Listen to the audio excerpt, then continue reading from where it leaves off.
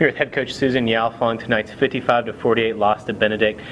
Coach, not the result you wanted, but it was the first game for you at Queens and also the first game in the Levine Center. Can you just tell me, you just left the team in the locker room, just some overall thoughts as you kind of 10 minutes after the game going through your head? Wow. Well, you know, we're all disappointed, and you hate to lose that home opener, and particularly in the Levine Center, and it being the first game ever for all of us to play in the Levine Center. So, I just really I knew it was going to be a tough game for us and where we are right now, and it was just you look at the stats, and really there was a lot of similarities in the stats, obviously, except for one area, and it was free throws. And they outscored us 13 points on the free throw line, and they got to the free throw line and we didn't get to the free throw line, and that was there's a lot of ways to win basketball games, but that's a darn good way to try to win basketball games, is to get to the free throw line. So, that was a disappointment. We did some good things.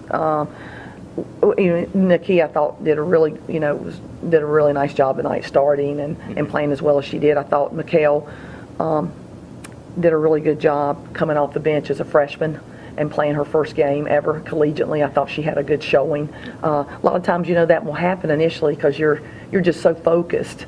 But she has done really well in practice for us, so I thought she had a very good game. I don't think it was a great outing for Tia Hudgens, who's normal. I just don't think she had her normal game tonight. And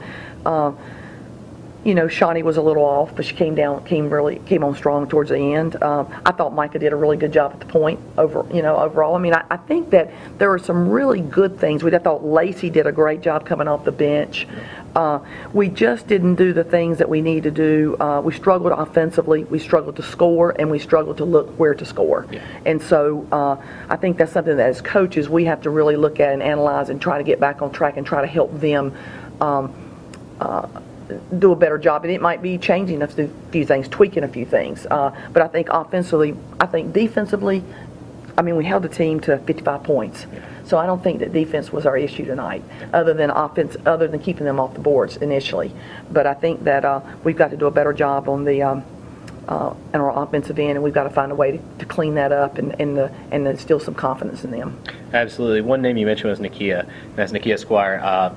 Can you talk a little bit about her speed and what it brings to the game? She was your points leader with 16, and she certainly is one of the fastest girls in the conference, and we'll see it in track season when she runs the 100, and her times match out there. No question. It's incredible speed, yeah. And it's really hard to it would be hard to simulate that in a practice, when someone was preparing for us.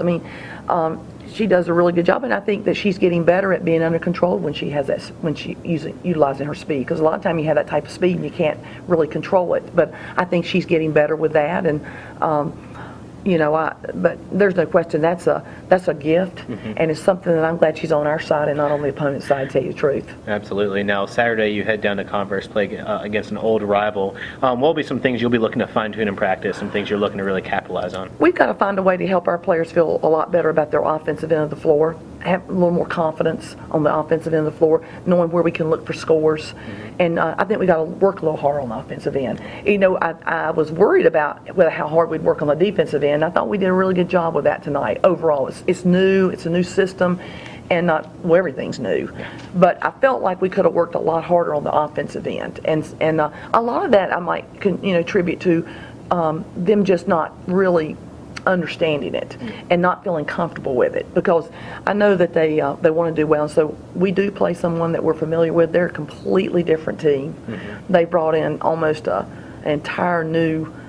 They brought in about 8 new players. We've seen them play. They're just a much improved team. So we need to get, in the next 48 hours, we need to put this game behind us.